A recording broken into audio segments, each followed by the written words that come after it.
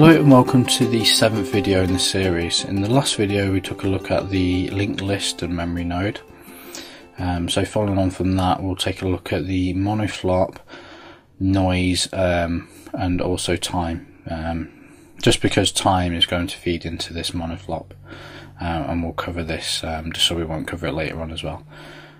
We've got, if you take a look at this, we've got some other nodes as well, like a really simple math multiplying node here, a box. We've got 3 different text objects here, just so we can read some outputs. And then moving on later on into the Python part, I'm not going to create an example which is kind of based on what we've already got here. The example is going to be based on just creating like a blank 2-dimensional list. So like how we have a matrix form, so we have a matrix form which is which we've got like vectors. So we've got vector 1, 2, 3, and the offset. And we've got all these kind of, they're linked into a list. So the last time we read those out, there was like, looked like something like this in the list.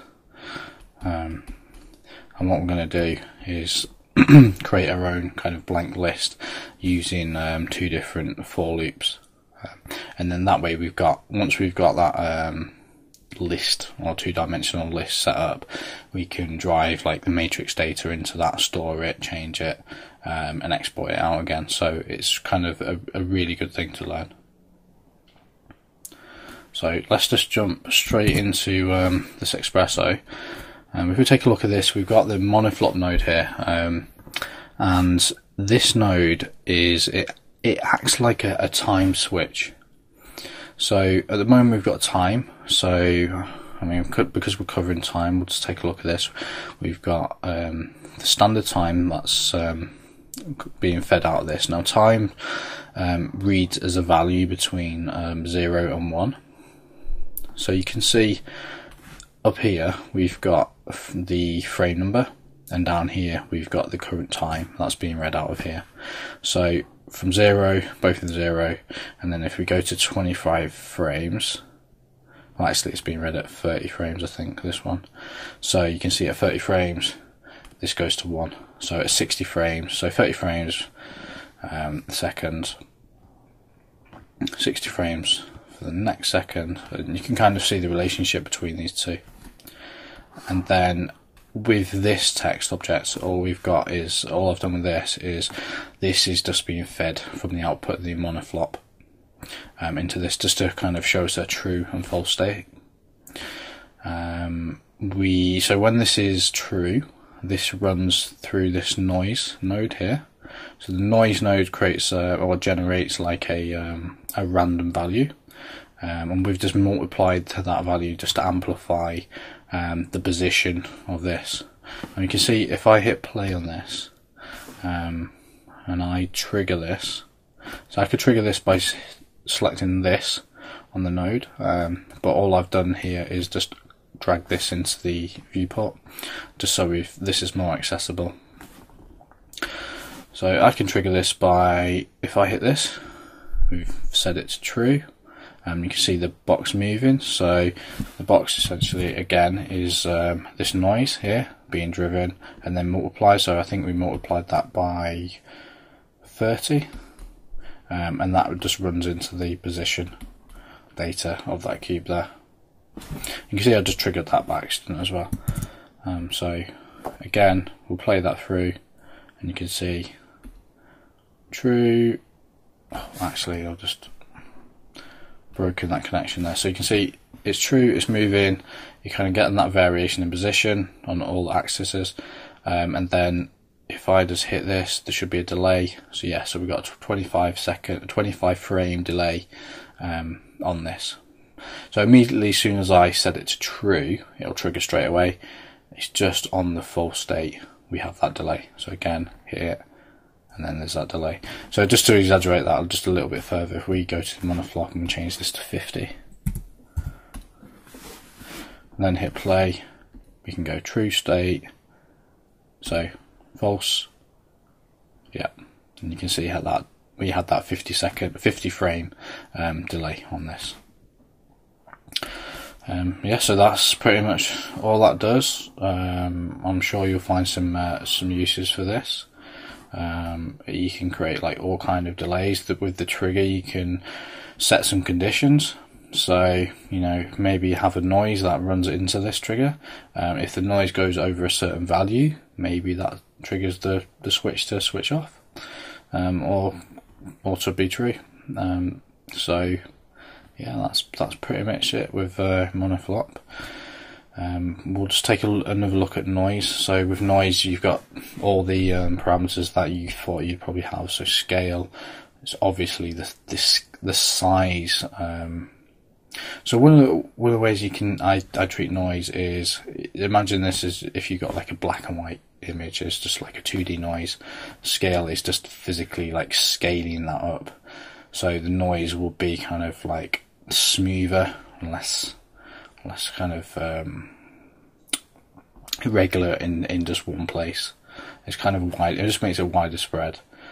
Frequency will mean like how many times this is happening a second. So the box will shake around and vibrate much faster. And then seed is your random seed value. So at the moment it's set to 0, and if we were to like link this to another box, we get exactly the same random value out of this.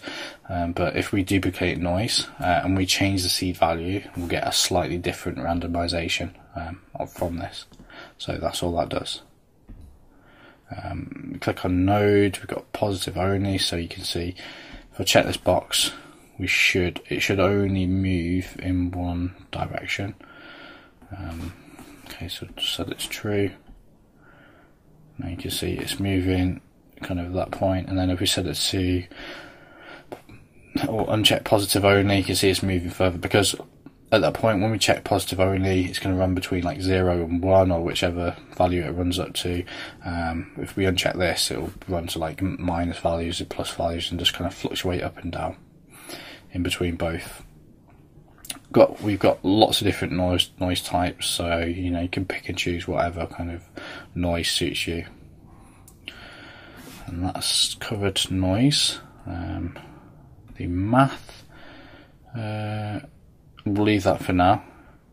And then time, we'll just take a look at this as well, and just see what else we've got on here. So generally, most of the time, I'll probably just use the frame. So just export the current frame, just because it makes the maths a lot easier to work with, rather than working with these decimals. And generally, I probably will have like some kind of range mapper or multiplier in between the export of this and into the next node. But you've got like all these other options in here as well. So you can export the frames per second, previous. So I mean, if you want to find out exactly what all these do, just select the node, and then on time, say let's just right click on this, go to show help. You've got it here. So go to parameters, and then you've got a really good kind of explanation of each one of these features here. So frames per second, the frame rate, start the animation as defined in the project settings. So if we trim this, that will give us that frame that is cropped to, so the start and end of that. Yeah, loop start, yeah, so like I said, if we trim this in, we've got the loop start, loop end, so end of the preview area, start the preview area. So now we've covered that, we'll just kind of jump into Python. So we'll just ignore what's going on here. We're not going to play the timeline. We're just going to execute this, so it doesn't matter about deactivating this at this point. So let's just create a new null.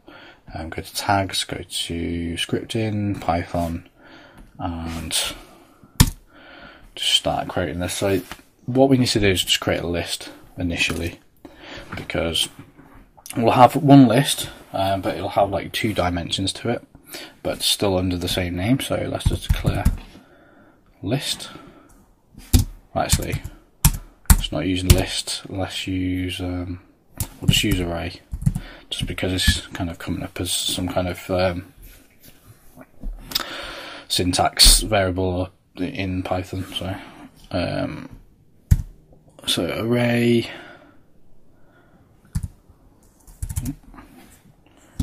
equals, I'll just declare it there, and we'll go for a in x range,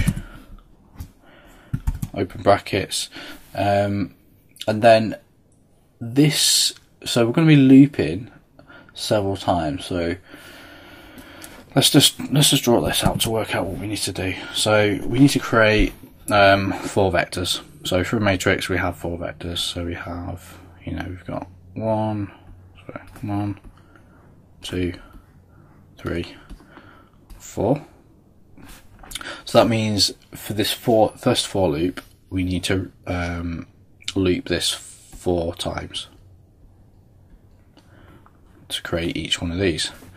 Now inside each one of these loops, we need to loop 3 times, just because we got 3 separate values in each one of these. So we've got this for the offset, vector 1, vector 2, and vector 3.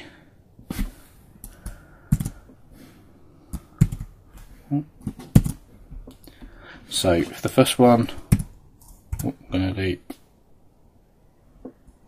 4 times, which actually, because it starts at 0, will be 3. And then indent this, and we'll put array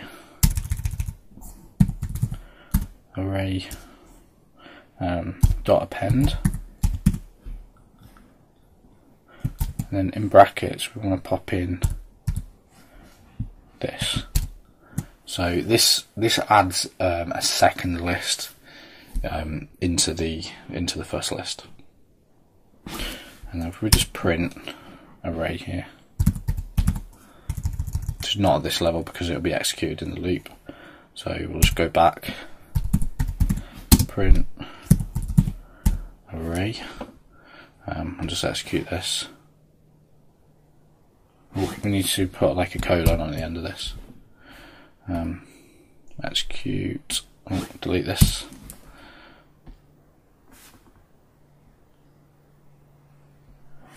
So we've got an error here. Oh, append, we spelled it wrong, so we just need to put 2 P's in. Execute. So you can see we've got the first list, which is contained with the brackets, and then we've got the three separate lists inside this. So actually we want 4 lists, so we'll just change this to 4, so it must read from 1 to 4.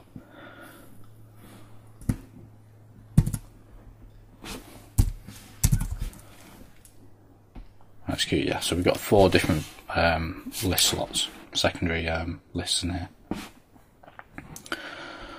So now we've got that working, let's go down and we'll just create a second for. So for, so I want to loop using A, we'll use a different letter, we'll use B, because it's the kind of second level to this, and then put in X range,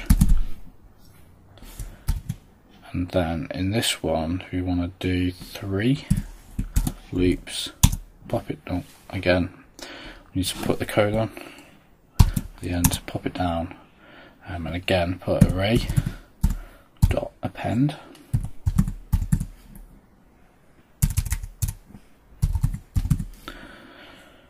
and then inside here we don't need any brackets, all we want to do is just pop in a value, so we'll put 0 for now, and then just execute this. Okay, so it's kind of working. You can see it's placing these in the wrong space, just because it's not, when it's looping around on the second version, on the second loop, it's not populating them in each one, because it doesn't actually know which one to put it in. So when we're looking at array, we're just appending a load of zeros into this. So we're creating, so what it's doing here is it's creating or appending these brackets here, and then it's essentially adding a load of zeros. So it's looping this 3 times, going back up to the top, creating the brackets, putting a load of zeros in. So what we need to do is to kind of tell it to jump into a different list and then populate the zeros on each loop. So A will change its value from 1 to 4 every time it loops around, and B will change its value from 1 to 3 every time it loops around. So if we put in, so when this is looping around 3 times, we need to make sure it's in the correct kind of list for this. So if in array, if we just put brackets in, just put A in here, and then execute, you can see the correct data is placed in the right slot. So we've got 4, now we've got 4 different vectors. We've got a vector here, here, here, and here. And for storing information, we could directly put a matrix straight into this list, or this 2-dimensional list. So just to kind of cover this again, just so we totally understand what's going on here. We've got so at the top import C4D. So we're just importing the C4D kind of module in just so we can reference all these commands. We're defining like a function here, which is main, which is already here. We've got array, where we're declaring a list called array, and then what we're doing here, and we'll just kind of talk over this, is just one loop in particular. So what we're doing is we're creating a list here. So we're creating one single list. So we're appending a list. So we're appending this list here inside. So basically at this point we've got a list, and we've just popped in a second list in there. And then we move down here, and now this loops 3 times. Now this knows which list to look in, so it knows it's the first one because it's the first time A's been kind of looped, so that'll be a value of 1. So it's always looking for this one here, and then what I'll do is it'll go through this 3 times. So I'll go, okay, let's loop this 3 times and add 3 values in here. Now when it goes around to the second loop for A, you're creating a second, well, that should be there, we'll just take that out, creating a second list. Now this list will be 2, so now A will be 2. So when it loops around the second time, it knows in the array I need to look for 2, and then I need to append 3 zeros. So it's looking at 2 and it's appending 3 zeros into this, and it does the same thing when it gets to 3. So when it loops around the whole thing again, it goes to 3, appends a new list, which is this, and then with this one it just loops around 3 times, adds 3 zeros, and obviously it will do it 4 times because there's 4 separate vectors there. So this is not, I mean, if you look at this, it's just data, just a load of zeros at the moment. Nothing too interesting, but if you want to kind of manipulate or add or store, you know, your kind of matrix values and do anything with that, then these are really, really useful. And so this is just a really, really efficient and quick way to declare all of these. You can do this kind of manually by kind of declaring your array and just putting all these values in here, but with this it gives you the option as well, because you could initiate this and just have counting different values for each one, and it's just really efficient the way it creates it as well. So I hope you found this useful. Thanks for watching this. If you have enjoyed the video, please like the video, and I'll see you in the next one.